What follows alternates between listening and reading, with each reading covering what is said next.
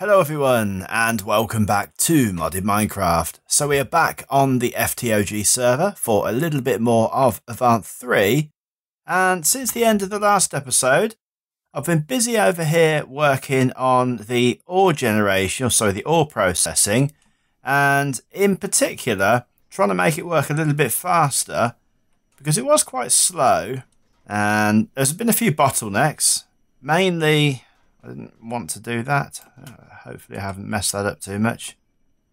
Mainly on the purification chamber. So that's quite slow. And that's not too bad. We're running out of oxygen quite a lot. So anyway, what I've done is I've added in a load of speed upgrades and also a load of the energy upgrades. And if I just show you, they are pretty easy to make. So the speed upgrades is literally just some of the enriched alloy, a bit of osmium dust and some glass, and that's any kind of glass. And then pretty similar with the energy upgrades, just go into that, and yeah, so it just requires same thing but a little bit of gold dust. And the problem with that is that's all well and good that it's increasing all of our production of stuff and it's speeding the throughput a little bit. And bearing in mind I haven't put an awful lot of these speed upgrades. I think in here, if I just double check, I've only actually put 3 out of the 8 possible, and this can go up to 10 times. If you put in the full 8, it will go up to 10 times effect. The problem is that it now uses an absolutely huge amount of energy, and in order to try to mitigate this, what I've done is I've created a few of or 4 in fact, of the power cells, 2 of the advanced and 2 of just the basic, and I'm going to have to upgrade those further. And I've also created an advanced energy cube and replaced all of the Ender IO conduits with the ultimate universal cable from Mekanism. And again, I'll just quickly show you the crafting recipes for those. So the ultimate cable is pretty easy. It's all very, very tiered. And if we can just find it, the ultimate universal cable. So yeah, so you need one of these atomic alloys, which we've made before, surrounded by 80 of the elite, which is 8 advanced around a reinforced alloy, which is 8 basic around an enriched alloy. And then the basic is just a bit of steel and a bit of redstone. And the energy cube, again, I think that was the ultimate that we've got there. Oh no, it was an advanced. I didn't quite go for the ultimate. So if we just go through here to the advanced, that's just literally a little bit more osmium, some more of the enriched alloy, a couple of energy tablets, and then one of these basics, which all pretty basic stuff, just some more of that around a steel casing. And then the power cells, I didn't even know these existed, to be honest, until I sort of started hunting around for sort of wireless mechanism power transfer. Basically these, you can't use this one, this is creative, but the basic and the advanced power cell, literally the advanced is just some blocks of redstone, a basic one, and some of this infused diamond, which requires dimensional shards. It's a little bit expensive, I guess, but yeah, fairly easy for us to get all of those stuff, and it creates 8 of those at a time. So you basically need to do that 4 times for each one, because you need 4 of these infused diamonds. So that's just 8 of those around a diamond. And then the basic, again, fairly simple, quite heavy on redstone, all of this, but yeah, you can see the recipe there. So we've got some diamonds, some prismarine shards, some emeralds, and a basic machine frame. And then inside of each one of these is a power cell card. And again, they're pretty basic and standard to make. A little bit more redstone, some paper, and some nuggets. And all you do is, it's very, very similar actually to the way that the remote RF cards work, and that you have to link them. So on our solar array over here, so here's the basic one, we've got a card in here. We put the other card in here first, and then that will give it the same ID number as this, and then you can go and plop it into the one over here. Now, the problem that we've got is that this is not creating power fast enough now. So, and it's the dimensional transceiver is the first to run out of power, and then this is kind of almost out, and I suspect that the advanced ones over this side, yeah, that this is pretty much depleted now. And obviously that's a really, really bad situation, because all of our power in our actual house, so I mean that is literally everything, our scanners, our remote storage, everything that we've got in there is going to gradually come to a grinding halt. So what we're going to need to do is, the long and short of it, is to upgrade this solar array.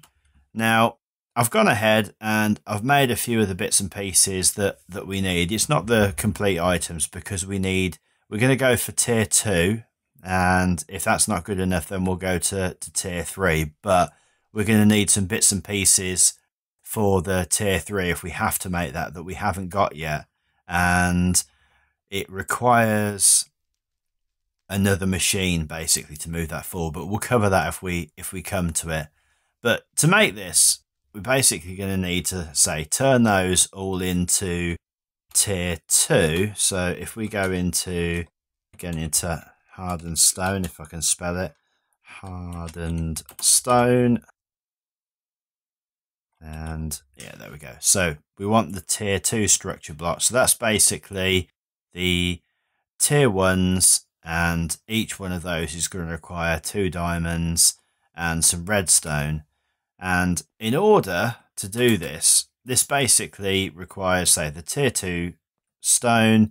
It's going to require a tier 2 controller, and it's going to require this to be increased from 3 by 3 to a 5 by 5.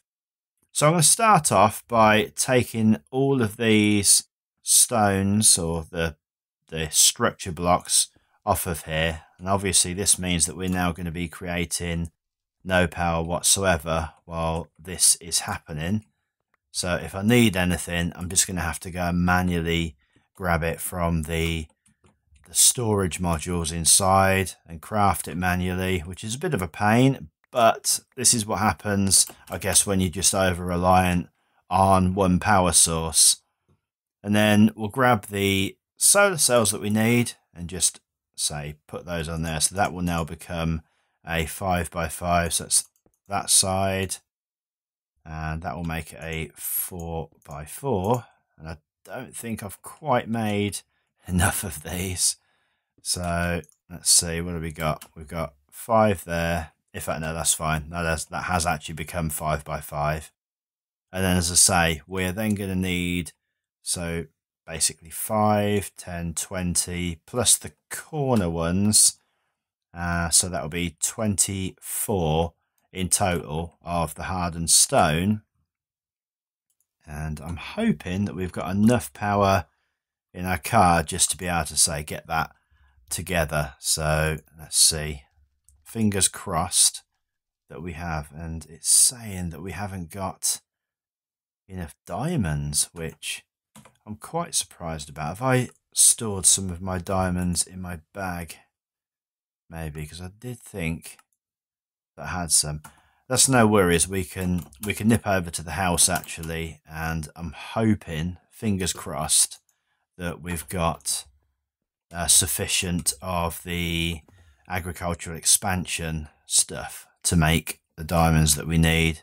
So yeah, we've got plenty of that. So let's just grab a whole load of that, and that certainly wasn't what I wanted to do. So we'll just drop off actually into our storage these speed upgrades for now, and then if we just go in here and change that to diamond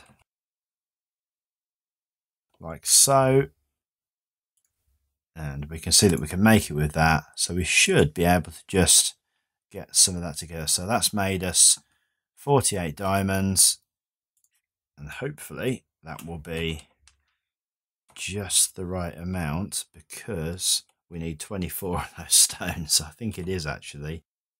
Hardened. Having trouble typing tonight, clearly. So the tier 2 structure blocks. In fact, I needed to go through here. And there we go. click that in, and hopefully 1, 2, 3. Oh, we've just run out of the tier 1 structure blocks because I had them all in here. That's fine. We'll just grab those out. And another one of those. 24. Right, there we go. So there's 24 of those. So we can go and pop those around the outside. And I think the modifier cores, I think they still remain the same, hopefully. I might need to go and have a quick checkup on that because I'm not 100% sure. Well, I guess we'll see if it's right or wrong, if it's going to create any power or not. But let's put these all the way around the outside. And as I say, this really wasn't what I was planning to do today. I was kind of hoping to get back onto a bit more building, but yeah, this had to be done. Otherwise, as I say, everything would have come to an absolute grinding halt. And yeah, so that has completely run out of power now. So pretty much everything is going to have stopped. And the last thing then I think that we need to do is to update this solar panel controller. So I'm not sure that we need to do anything more with the modifier core, but we are about to find out. So if we go into here and put in solar, so the tier 2, yeah, it's going to require one of the solar cells, 2 of the tier 1s, and some more diamonds. That's a lot of diamond there. I guess we've got, okay, so we've got the 4 diamonds there already, and we've already got the other tier 1. So all we need to do then, hopefully, is grab out this tier 1 here. And I think, fingers crossed, that we should be in pretty good shape just to craft this together. So let's go for that. In fact, let's do it the right way. Through the storage tablet and like so. Yeah, and there we go. So there is our tier 2. Let's pop that back up there. And let's just see if that is actually doing anything, which it isn't currently. So I think what we need to do is need to grab the digital guide, and I say I can't quite remember where I stored that currently. Hopefully it's in our system somewhere. So if we just put in digital guide, there we go. So there it is. Let's have a quick look and see. So solar array, and what do we want? Let's go forward there. So according to this, we only need 4 modifier cores still, and that's going to create, yeah, that's definitely creating more energy than the one that we currently got. So that should definitely sort our problems out there. But what I'm concerned about, this isn't, so we've used 24 structure blocks, yeah, fine. We've used 25 solar cells. I'm kind of now wondering to myself why this isn't actually filling up with any energy, why it's not working. So they are definitely tier 2s. And this is very, very odd as to why this wouldn't work. Don't remember that I had to do anything else to it. Let's just go back to the beginning of this. So multi-block generator generates sun. Any block above any of the solar cells must allow light through. That's fine. Not worried about these modifiers here. And yeah, I can't see any reason whatsoever why this wouldn't be working. I think potentially what we need to do it may be working, but it may be draining the power so fast that we can't actually see it. So if we just drop back into here, there we go. So that is actually, yeah, that is actually fine. So it has filled up with power. I think the problem, potentially the problem with this is that because everything was drained with power, it just kind of looked like this wasn't working. But yeah, okay, fine. I can see that this is actually filling up with power over both sides now, and that, yeah, and this is starting to. So yeah, I was just a little bit impatient. So that is absolutely fine. As I say, the next level up, the tier 3, requires the it requires tier 3 structure blocks for a start off, and we would require some extra modifier cores for that, but it also requires the tier 3 controller. And if we just go and try to find that tier 3 controller, it actually requires this item called Mika or Mika. I'm not exactly sure how you would say that, but it's only you can only get it through the void resource miner, so which is something we haven't set up yet, and I'm not overly sure how difficult that will be to put together. Potentially not that. Need a bit of gold, some end stone. So we've got all of that. The clear glass, yeah, that'd be fine. Lens, a bit more clear glass, and was it actually that one? Was I looking at the wrong one there? I'm losing the plot fast. Let's go back to solar array, and in fact no, let's go through here. So yeah, tier 3, the void resource miner. Yeah, I was looking at the right one. Void resource miner, and then a laser core. Okay, so it's not hugely difficult to make that, but yeah, it's not something I plan to do just yet. And as I say, I think this seems to be working just fine. It will do if it stops raining. And as I say, we're definitely getting the power in here now. I say that is all filled up. Just go and check in the house, because the capacitor banks, they were pretty much all empty, which is kind of telling me that really, yeah, so that is now filling up at a pretty good rate of knots. To say that was all completely empty. We could probably do with upgrading these as well, to be honest, to something a bit beyond the basic, because you can obviously store a lot more if we just go into capacitor. So we're using the basic at the moment. Even if we had just the normal capacitors, they would store us 5 million RF compared to these, which is just 1 million. And if we can get to the vibrant, then yeah, that's 25 million. The problem with this is it uses a lot of resources, a lot of these octadic capacitors, which are quite a pain to make. And yeah, so each one of those requires 4 octadic capacitors, and it also requires a vibrant crystal. So obviously we're going to need a lot more of this vibrant alloy. But yeah, that's fine.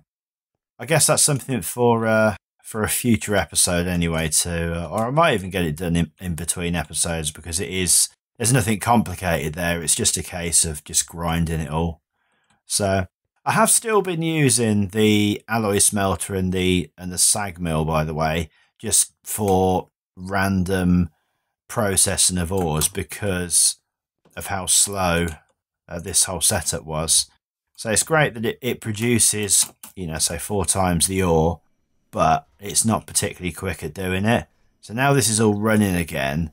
I'll just sort of show you that what we're sort of dealing with here, that for each one of these that it processes, you can see how slow it is going through it.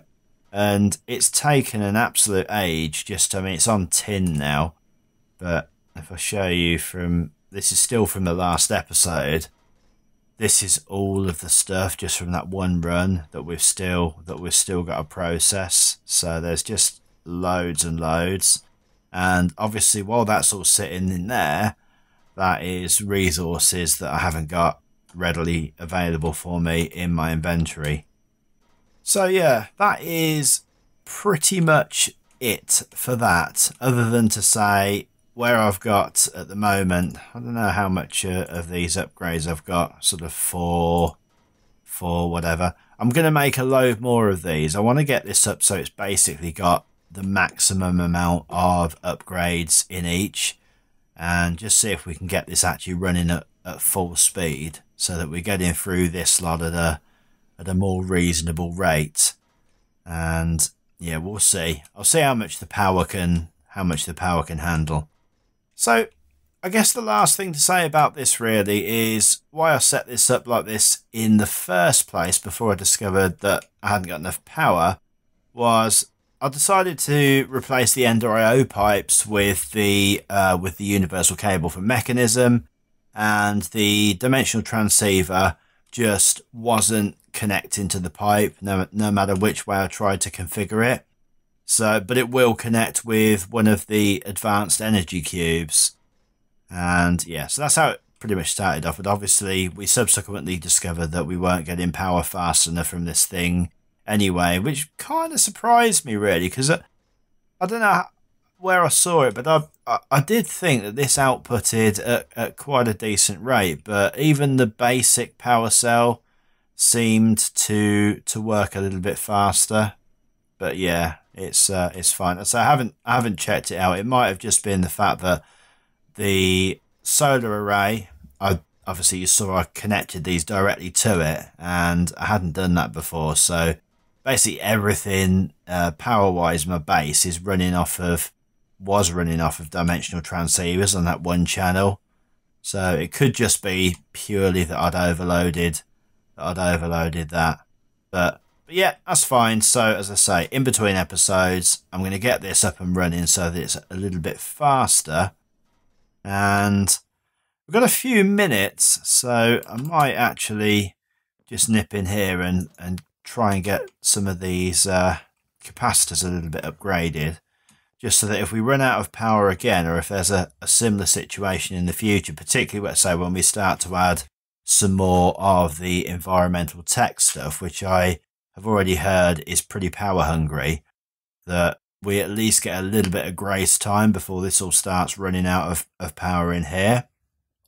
And as I say, and hopefully using the new sort of improved power grid, that we can do this pretty quickly. So let's just go into this and see how quickly we can get this together. So we already know that we need those. Now I'm fairly sure actually, before I start making those, let's just have a quick look and see. Capacitor, oh dearie me, capacitor. Let's see how many of those we've got. Yeah, so we've got actually a bunch of the basics, and we've got one of the double as well already. So that is pretty helpful.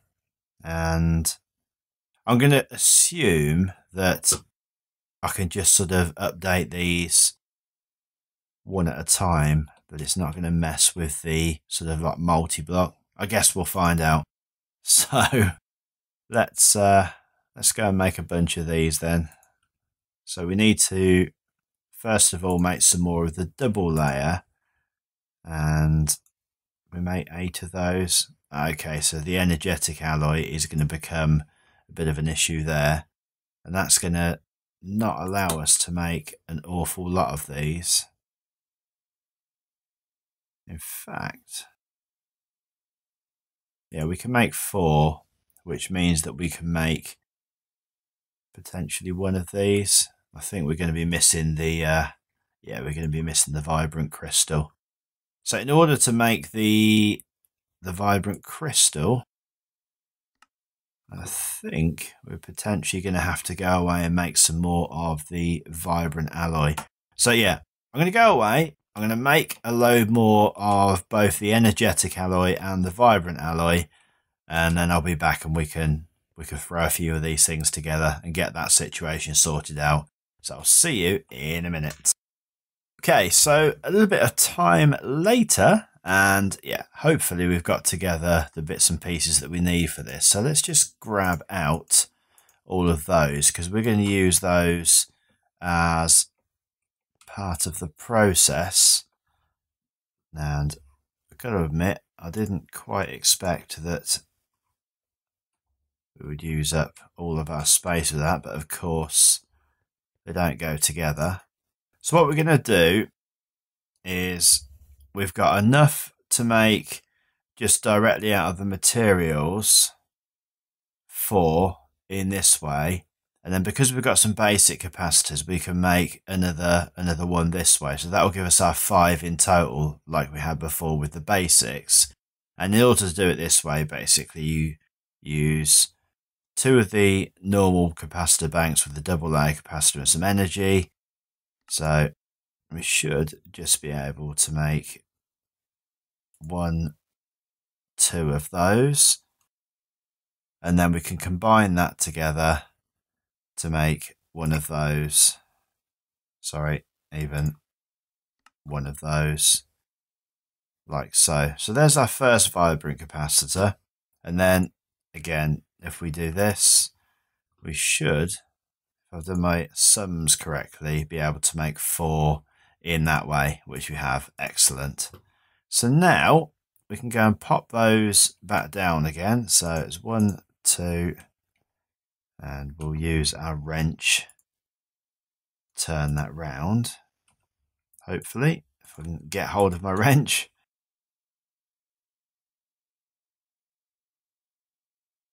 Like so. Why is that not wanting to? Which is a little bit weird. Fine. We'll let's hopefully that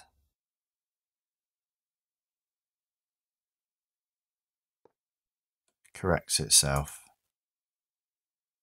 I don't see why it wouldn't. And then yeah, so the final one, and we've got one of the basic capacitors left. So we should just be able to, I was hoping, just be able to put that in. Which, yeah, there we go. Like so.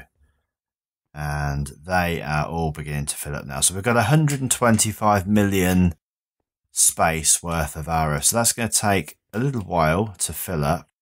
And again, if we take our wrench, we can just get this so that it's showing the inputs and outputs. So it's going to take a little while then to fill up.